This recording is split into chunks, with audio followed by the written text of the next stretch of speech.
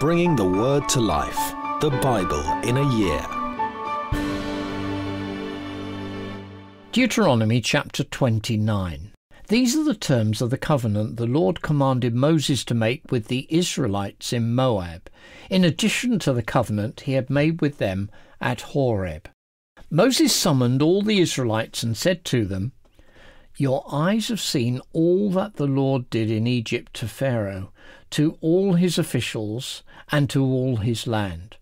With your own eyes you saw those great trials, those signs and great wonders. But to this day the Lord has not given you a mind that understands, or eyes that see, or ears that hear. Yet the Lord says, during the 40 years that I led you through the wilderness, your clothes did not wear out, nor did the sandals on your feet.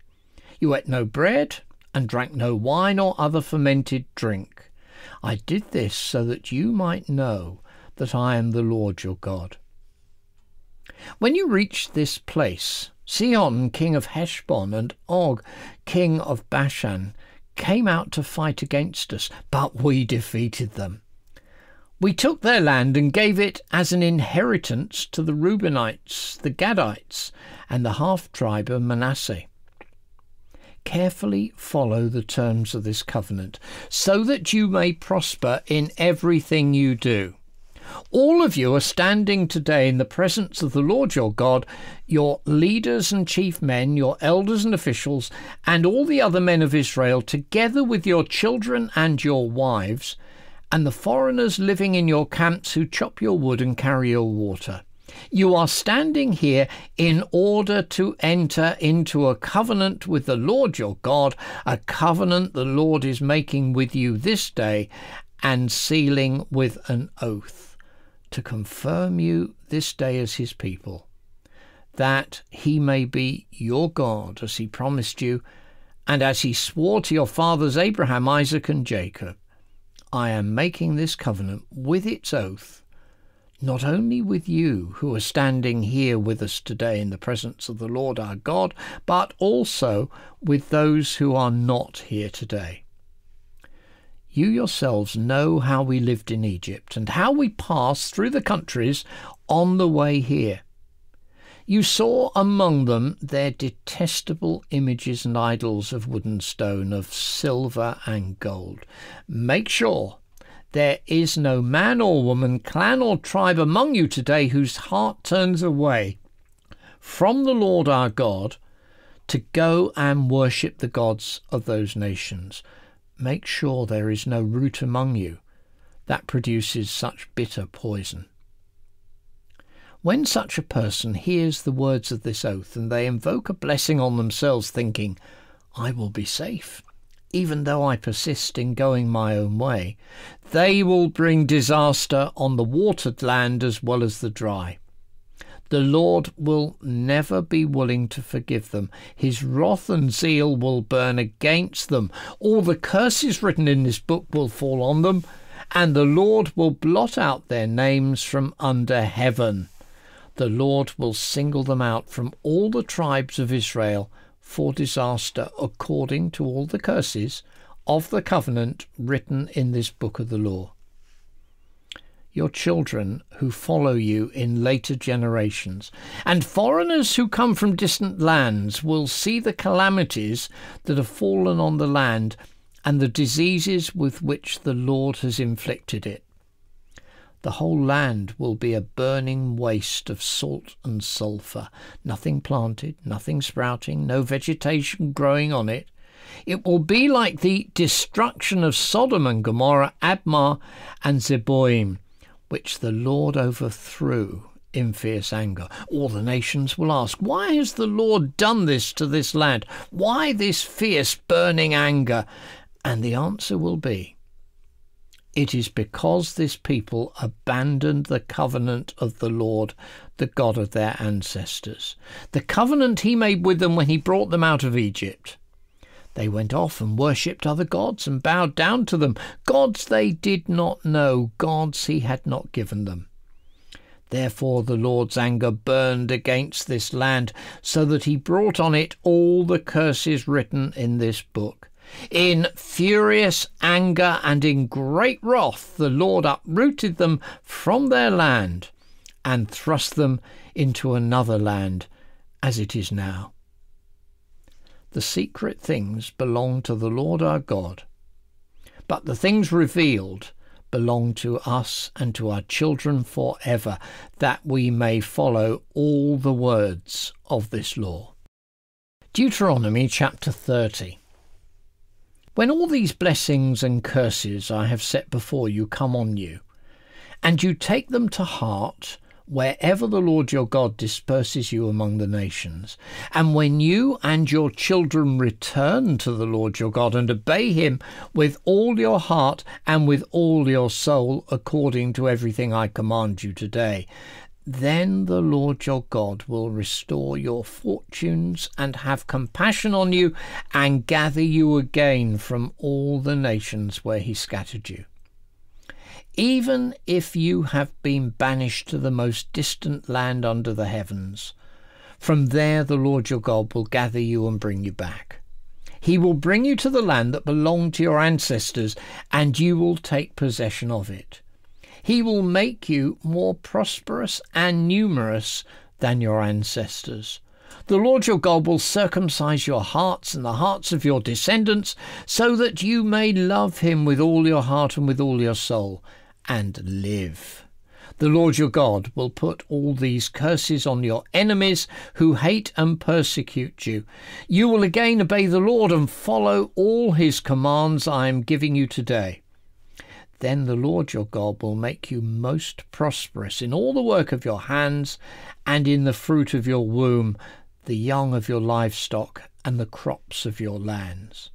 The Lord will delight again in you and make you prosperous, just as he delighted in your ancestors, if you obey the Lord your God and keep his commands and decrees that are written in this book of the law, and turn to the Lord your God with all your heart and with all your soul.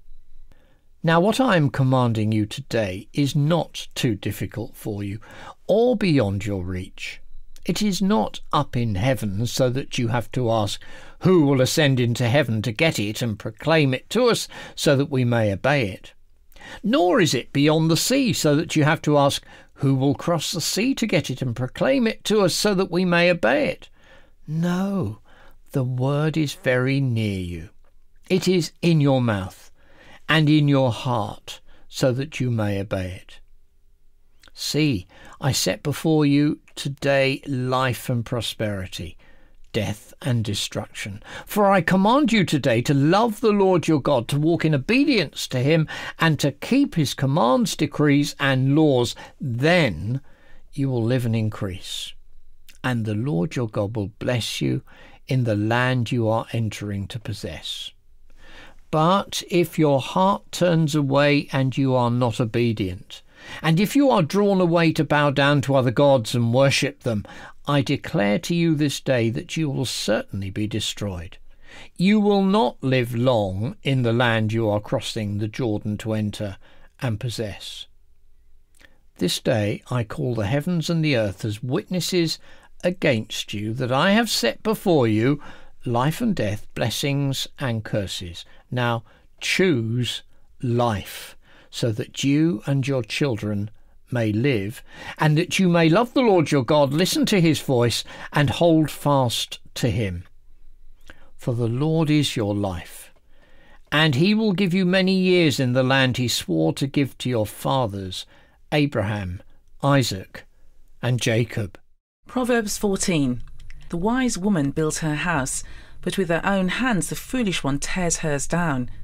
Whoever fears the Lord works uprightly, but those who despise him are devious in their ways.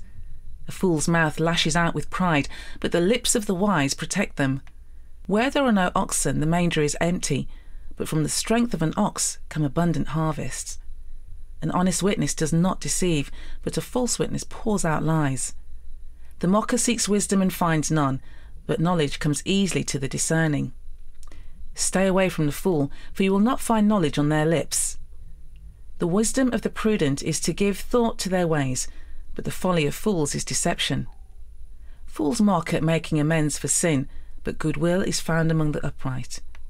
Each heart knows its own bitterness, and no one else can share its joy. The house of the wicked will be destroyed, but the tent of the upright will flourish. There is a way that appears to be right, but in the end it leads to death. Even in laughter the heart may ache, and rejoicing may end in grief. The faithless will be fully repaid for their ways, and the good rewarded for theirs. The simple believe anything, but the prudent give thought to their steps. The wise fear the Lord and shun evil, but a fool is hot-headed and yet feels secure. A quick-tempered person does foolish things, and the one who devises evil schemes is hated. The simple inherit folly, but the prudent are crowned with knowledge. Evildoers will bow in the presence of the good, and the wicked at the gates of the righteous. The poor are shunned even by their neighbours, but the rich have many friends. It is a sin to despise one's neighbour, but blessed is the one who is kind to the needy. Do not those who plot evil go astray, but those who plan what is good find love and faithfulness. All hard work brings a profit, but mere talk leads only to poverty. The wealth of the wise is their crown, but the folly of fools yields folly. A truthful witness saves lives, but a false witness is deceitful. Whoever fears the Lord has a secure fortress, and for their children it will be a refuge.